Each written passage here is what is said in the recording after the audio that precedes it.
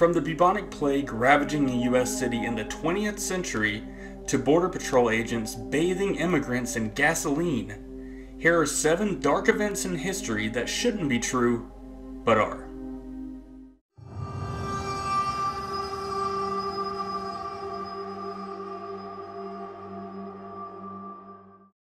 The bubonic plague ravaged San Francisco in the 1900s. Everyone knows about the 14th century Black Death that decimated the world's population, but many people are unaware that this plague also surfaced in the United States and lasted for 4 years. It was first discovered by medical professionals in 1900, but California's Governor Henry Gage denied it for over 2 years. The plague was spreading through San Francisco's Chinatown, and the city did its best to contain the outbreak and let as little information about it out as possible. What little information about the outbreak did get out was used against the Chinese residents of the town, contributing the disease to them being unclean. There were 121 confirmed cases of the bubonic plague, and it resulted in 119 deaths. Had it not been for the 1906 San Francisco earthquake, the plague of San Francisco probably would have been more remembered. The death of Roger Williamson at the 1973 Dutch Grand Prix. Roger Williamson was a promising young race car driver from the UK.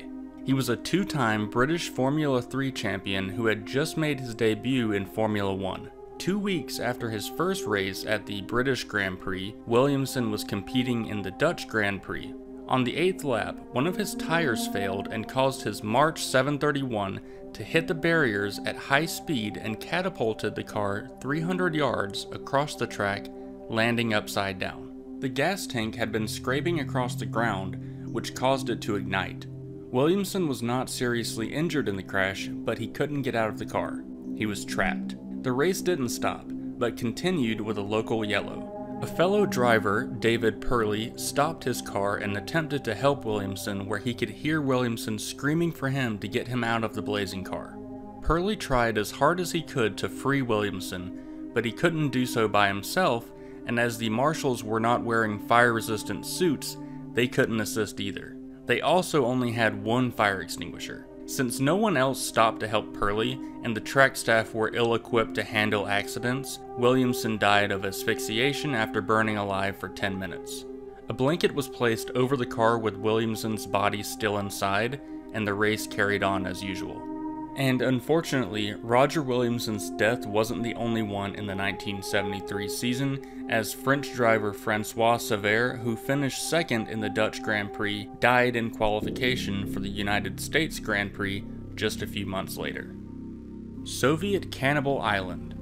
In 1933, Russia deported around 6,700 prisoners from Moscow and Leningrad who were unable to obtain international passports to a special settlement on Nazino Island. They were dumped off on the island with minimal supplies of flour for food, little to no tools, and no clothing needed to survive the harsh, cold Siberian weather. As you can imagine, conditions on the island went south quickly. Most of the inhabitants were from the city, so they knew nothing about growing their own food. The lack of supplies quickly led to gangs being formed so they could prey on other settlers to steal their supplies. There were frequent fights over food and supplies, which often led to murder. The guards also began to terrorize the settlers, executing people for committing minor offenses.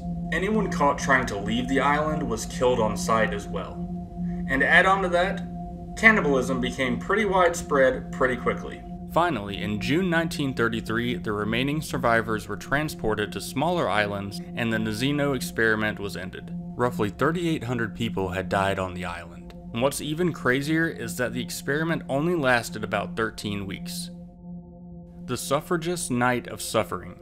In November 1917, while peacefully protesting for women's right to vote outside the White House, 33 women were arrested and sent to a prison called the Occoquan Workhouse.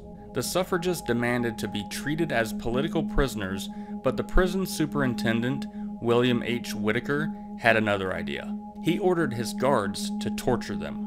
The guards burst into their holding cell and dragged all of the women to some dark and disgusting cells down the hall. Some of the women were chained to the ceiling, forcing them to stand or hang all night. Others were thrown around and bashed into iron furniture. One woman became so distraught at the torture, believing that one of her cellmates had been murdered, that she had a heart attack and was denied medical care until the next morning. In late November, the women were finally released from prison. In 1918, the DC Court of Appeals ruled that the women had been illegally detained. President Woodrow Wilson then called on Congress to act on the federal suffrage amendment. The 19th Amendment, which allowed women the right to vote, was finally passed in 1919. Triangle Shirtwaist Factory Fire.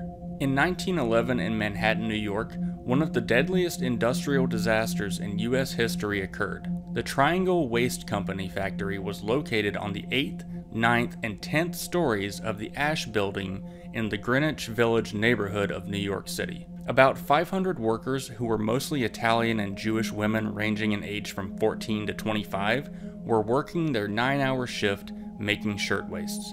It was Saturday, March 25th, 1911, and as the workday was coming to an end, a small fire started up in a trash can under one of the cutter's tables on the 8th floor due to an improperly discarded cigarette. Smoking was banned in the factory, but that didn't stop employees from lighting up the occasional cigarette in secret. Unfortunately, no one noticed the fire until it had been burning for about 5 minutes, and being in a factory filled with fabrics, everything was highly flammable.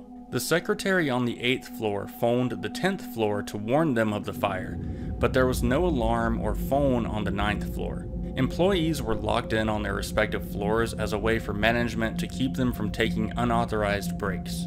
The elevators in the building became overheated and could not be used, and the firefighters' ladders could only reach as high as the 7th floor. Some employees tried to evacuate on the fire escapes, but the fire melted the iron and caused about 20 workers to plunge 100 feet to their death on the concrete below. Other employees attempted to jump to safety, but also met the same fate. Some landed on an iron fence below and were impaled. The rest were doomed to wait until the smoke and flames overtook them. 146 people died in the fire. The owners of the company were initially charged with manslaughter for locking the doors that doomed their employees, but they were later acquitted. Gasoline baths at the U.S.-Mexican border. In 1917, border authorities in El Paso, Texas began a new process of disinfecting all immigrants who entered the United States through the U.S.-Mexican border. They would strip down the immigrants, inspect them for lice and other visible infections, then burn their clothes. If they were found to have lice, they'd be shaved head to toe, then doused in vinegar and kerosene. They thought this was a way to cleanse them. They would receive a ticket proving that they were clean, but they would still be required to go through the same procedure every 8 days. Border guards were also found to be taking explicit photos of women during these inspections. A few days after the new process began, one woman who crossed the border for work refused to go through this inhumane process, which sparked a protest by thousands of other Mexicans at the border. The woman, 17-year-old Carmelita Torres, was imprisoned and never heard from again. Many protesters were publicly executed as well. The baths continued for several years, even with authorities using cyanide-based pesticides in lieu of gasoline. More than 100,000 Mexicans were given these harmful baths before it was officially deemed a dangerous practice in the 1960s, and the process was shut down. Unfortunately, Germany took inspiration from this barbaric practice, and in 1937 began using this in their camps. The Children's Blizzard. The winter of 1887 to 1888 was unforgiving and relentless for the Great Plains region of the United States. From November through January, there were many snowstorms, sub-zero temperatures, sleet, ice storms, and heavy blankets of snow piled up everywhere. Some places had up to 40 inches of snow. The residents of this area couldn't wait for spring to come to relieve them of their winter blues. On the morning of January 12, 1888, they were met with a pleasant surprise. The air was warm, the sun was bright, and it looked like the treacherous winter was finally moving out. Children went to school mostly wearing short sleeves because of how nice the weather was. However, while they were in school, the warm temps suddenly turned frigid. The lowest recorded temperature that day was negative 56 degrees Fahrenheit. The snow accumulated fast, and it was very hard to see where you were going due to the intense blizzard. Many children, especially those who lived on farms, ventured out into the harsh blizzard, and almost all of them got lost and died in the snow. There were 235 deaths in total, with most of them being children. To this day, this is still the world's 10th deadliest winter storm on record. That's all for today. Thanks for tuning in to another video.